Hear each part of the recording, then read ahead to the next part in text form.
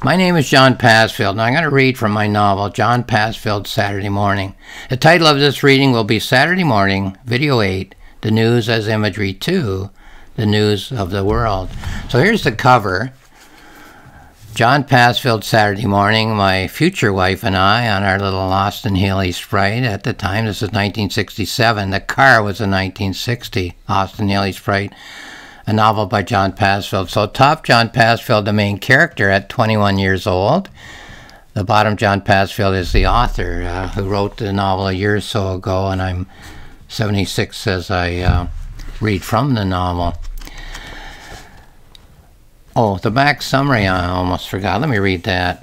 A 21-year-old would-be writer, John Passfield, spends his last few months as a garbage collector on the streets of his hometown, St. Thomas, Ontario, Canada, in the summer of Canada's centennial year, 1967.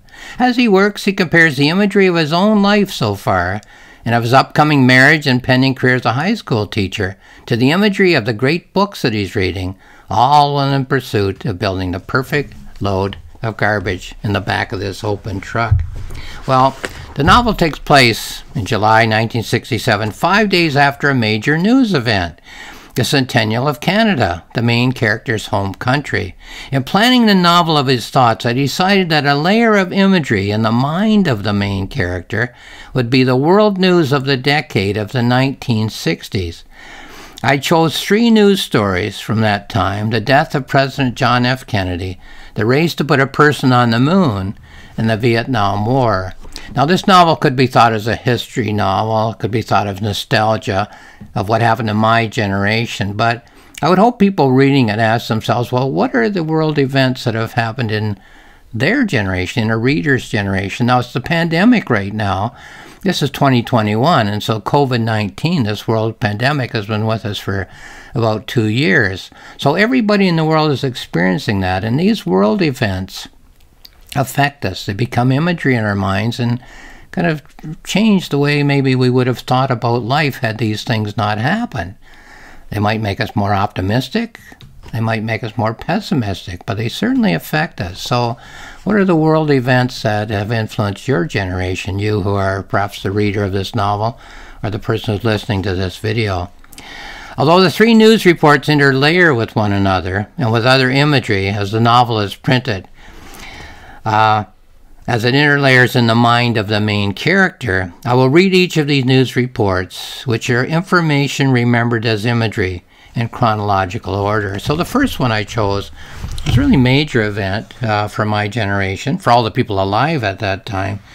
And so I'll go to page 13 here. I'll just have to search for page numbers occasionally because they're spread out throughout the novel. And the point there, of course, is that they're interlayering with other events in order to make imagery. If you put 2 events side by side and you ask what the connection is, right away you're into imagery. Imagery requires interpretation. Here's the first one. The president's body is being flown from Dallas to Washington. A state funeral is being arranged as we speak. There will be a lying in state at the Capitol Dome. So that's one image. I made about 55 in a chapter, but a very powerful image for the people who lived through that experience. Next installment, we go to page 31. So leaving out many, many pages of imagery as well, all of which are impinging on this image. The president's widow, as you can see, is leaving the plane. You can see that her clothing has a number of dark stains. Needless to say, these stains were caused by the president's blood. Then we go to page 48. So from 31 to 48, think of how many images are being left out by this reading, but are being influenced by this imagery and are influencing this imagery in turn in the mind of the main character. The riderless horse is a time-honored symbol of the soldier who has fallen in the midst of the action. The president's widow stands with her children as a catafalque passes by. Young John gives his father a final salute. From 48, we go to 67.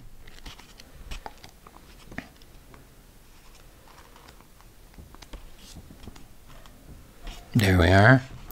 It was a dull day here in Washington as we witness this somber November event.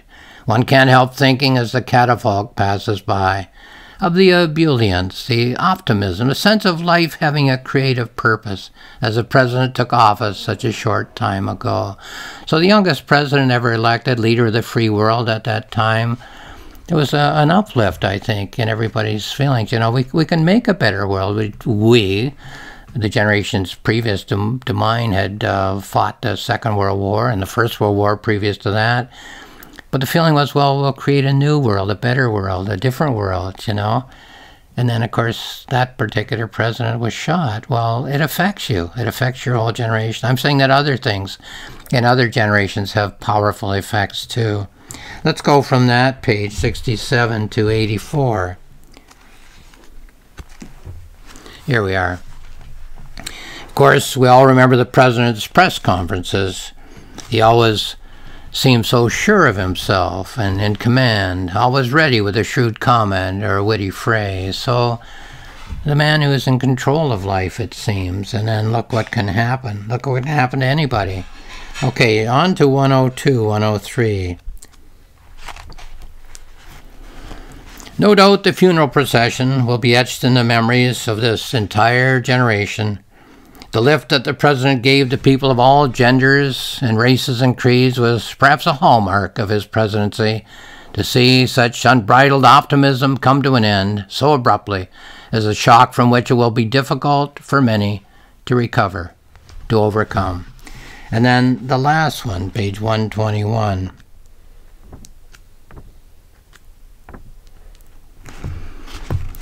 Interment will be at Arlington Cemetery. No need to remind everyone who's watching and listening of the president's exploits during the war. On PT 109, we are told that his widow will light an eternal flame. So that's only 7 images in a whole novel of 16 chapters times over 50 images per chapter. But it can be very, imagery can be kind of small in terms of word content, I suppose, or chemicals in the brain, but very, very powerful and very effective. Another one I chose was the race to land a person on the moon. We'd say a person now. We said a man then. That's just the way you thought in those days. I'll go to page 15. Of course, it's 1967, so it hasn't happened yet. But the thought of it, you know, the thought that, well, let's all do something positive, I guess, was what we were thinking at the time. So world events that have an uplifting, awe-inspiring element to them. Whoops, let me find it here. What am I looking for? Page 15. Oh, here we are. Sorry. It happened only 10 short years ago. The advent of the first artificial Earth satellite, the Russian Sputnik of 1957, gave to all humankind a new perspective on life down here on the Earth. It was a concrete indication of the tremendous, one might almost say unimaginable, size of the universe, and at the same time of the seemingly unlimited potential of the human adventure. So, a kind of shift in the way mankind thought of itself, simply because we could see ourselves, this floating ball in the sky, this planet, from outside the planet. It was astounding, really. So once in a while, a major world event that changes thinking. Okay, sorry, I got mixed up there. Let's go to page 33. It was not so long ago, ladies and gentlemen, certainly within a living lifetime, when turn-of-the-century fantasists were speculating about the possibility of human flight within the 20th century, and wondering whether it would ever come to pass. And now, in 67 short years, from 1900 to 1967, our possibility horizons have expanded to the very realistic assumption that humankind will one day set foot on the moon. Amazing, you know, how short a span, you might say, and how far technology had taken us, and is taking us now in 2021. That's the point. It may be a history novel, but it's also a novel about right now, and will be a novel about right now and times to come. That was page 33. Let's go to page 51.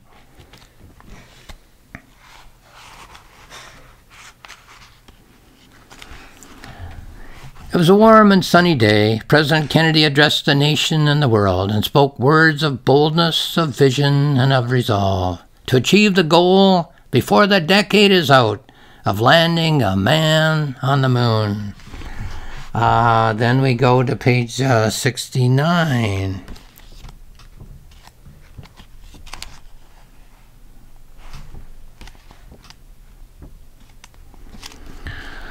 Within the past 2 years, 1966 and 1967, we've had a number of amazing photographs from space. We've had the first image of Earth from the moon orbit, the first image of Earth from the moon's surface, and the first full disk color pictures of the Earth. We have seen ourselves from a perspective from which humankind has never been able to see itself before. So astounding then and astounding now, the picture of the Earth from outer space, just floating there in, well, what might be called a void. So mankind changing its view of itself, I guess, Let's go to 87.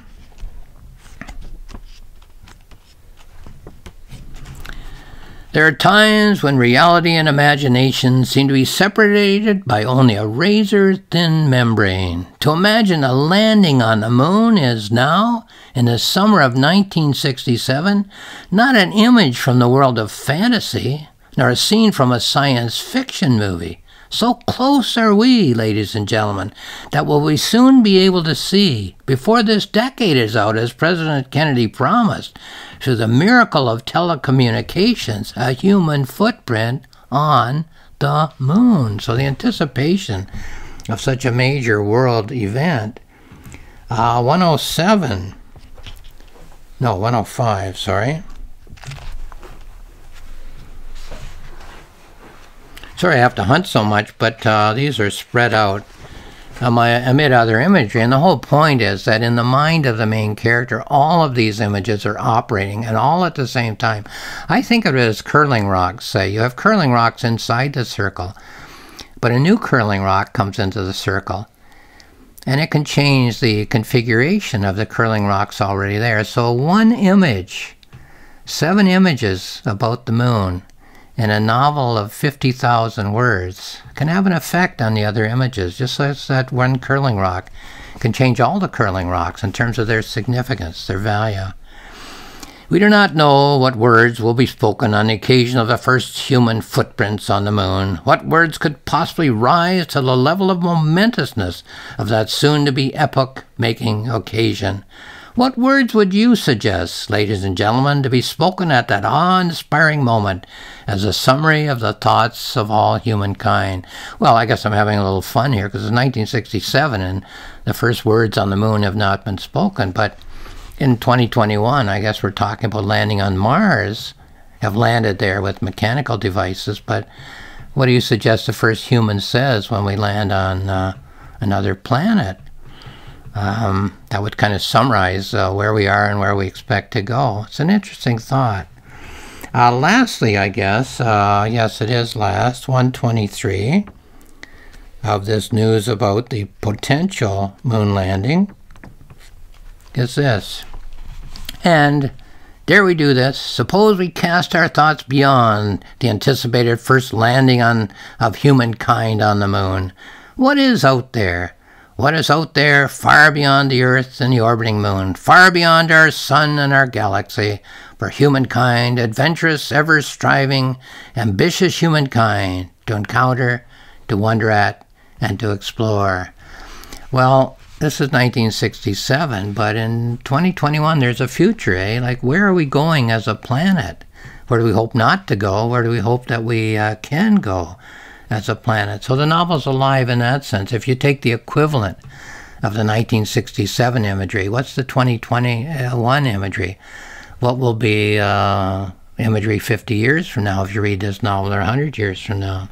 The last one I chose of the 3, the death of John F. Kennedy, the moon landing, the potential moon landing, is the Vietnam War. Page 18 is the first one, and I'll find it here. I wouldn't say it started optimistically, but I would say that something went terribly wrong. So we have these generational world events that are not necessarily positive at any time, but that seem to get worse, you know. So let's hope the future as of 2021 has more of the positive world events and fewer of the negative. You can see from this helicopter shot the defoliant being sprayed onto the trees. It is called Agent Orange. It enables the surveillance crews to observe the enemy movements on the ground.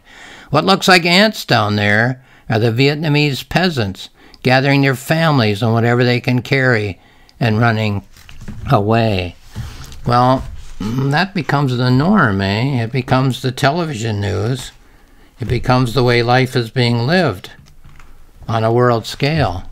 Sadly, I would say, as most people would say. Here's another element of the news. The internal politics on the Allied side of this war in Vietnam have taken many twists and turns. It is to be hoped that a much more stable government for a democratic Vietnam is now in place. If so, it can mean a much more vigorous and productive conduct of the war. So, our leaders living in a bubble, I suppose. Let's go to page 54 here. So I'll pause in my talking, but, you know, living in a bubble, pursuing this war, and figuring everything's going to turn out for the best. Here's another episode in the news about the Vietnam War. Behind me, the soldiers are setting fire to the huts of some of the Vietnamese peasants. They are thought to be Vietnamese who are sympathetic to the northern side. A soldier reported the possibility that gunfire might have originated from the direction of these huts. Well, I chose my language carefully. I made this up, but from remembered newscasts. Thought to be. Reported the possibility. Might have originated. You know, they're destroying these people's homes all because maybe they're sympathetic to the other side, you know. These are world events that go so sour. And who knows how it happens, you know. Can we get control of the world for the better, for positive results? Well, here's some history. What do we learn from that? We see here the soldiers wading through the rice paddies under cover of friendly fire. It can be very confusing to attempt to mount an offensive in a landscape that is so different from that at home. It's amazing that the spirit and resolve of the soldiers has remained so high. So that's the news. How high is the spirit and resolve of the soldiers?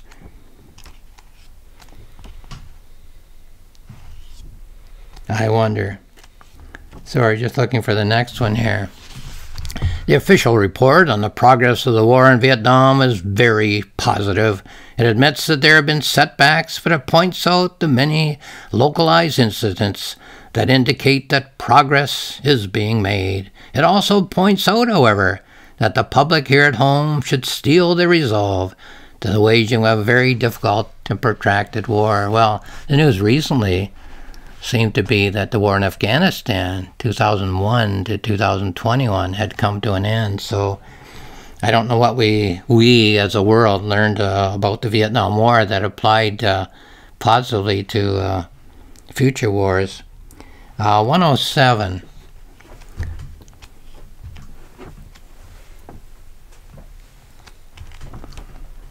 Here we go. Just a couple more reports on the Vietnam War.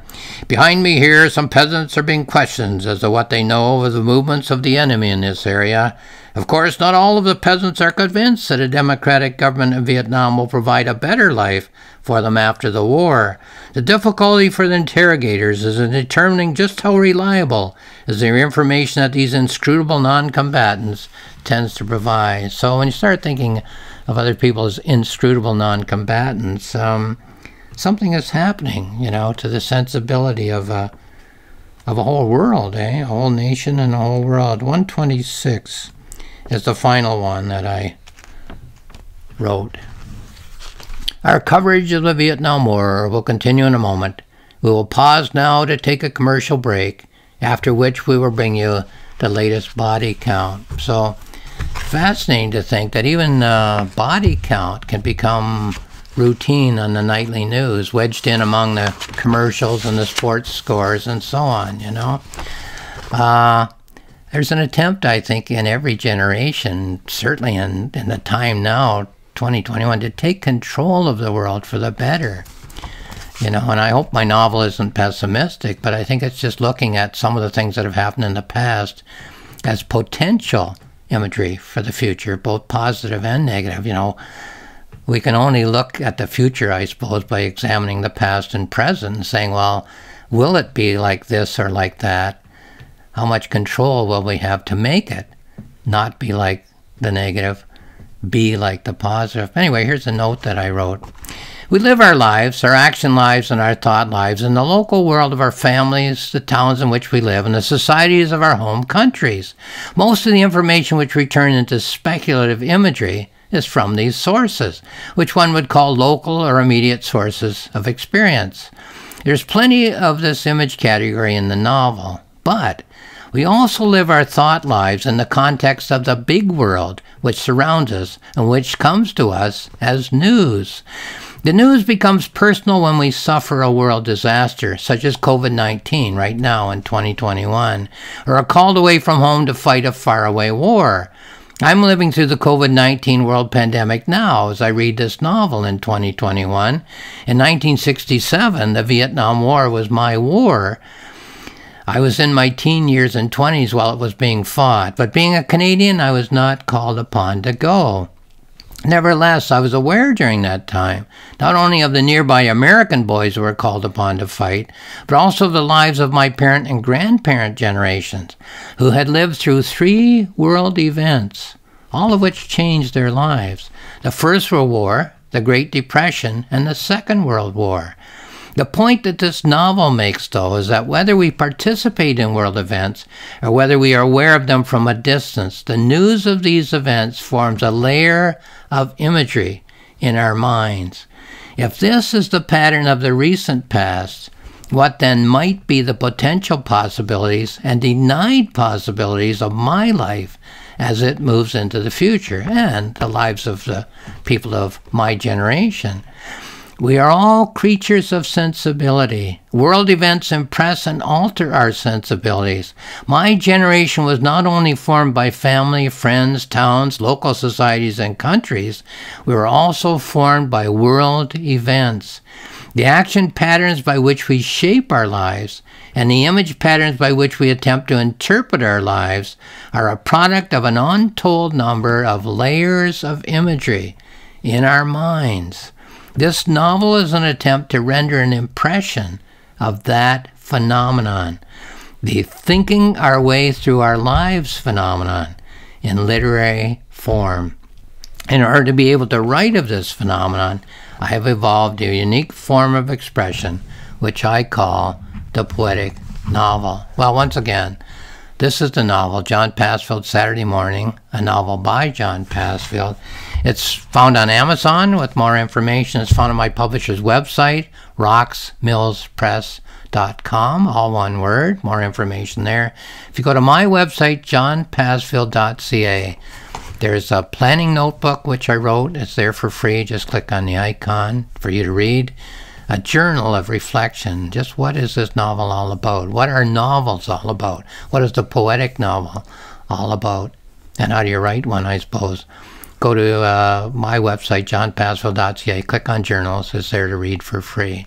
Lastly, I'll say thank you for watching this video.